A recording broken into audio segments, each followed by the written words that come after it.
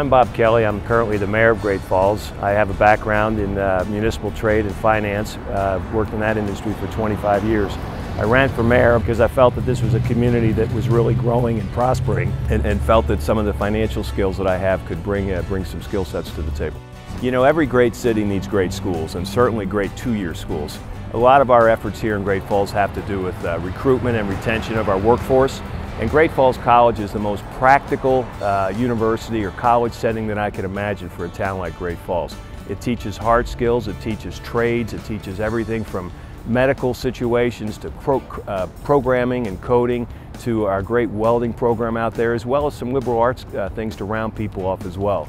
So we look at Great Falls College as a great partner of ours to train people and put them immediately to work in our community. So here in Great Falls, what we have is not only a commitment of the college to the community, but there's a reciprocity from the community to the college. We look forward to the graduates that come out of the programs there and looking to plug them into our community instantly. It's a great tool to talk to recruiters about as well. For companies that are trying to locate here or expand their business, we can point to the college as a ready and willing partner to partner up with them, all the folks in our town, and get things rolling.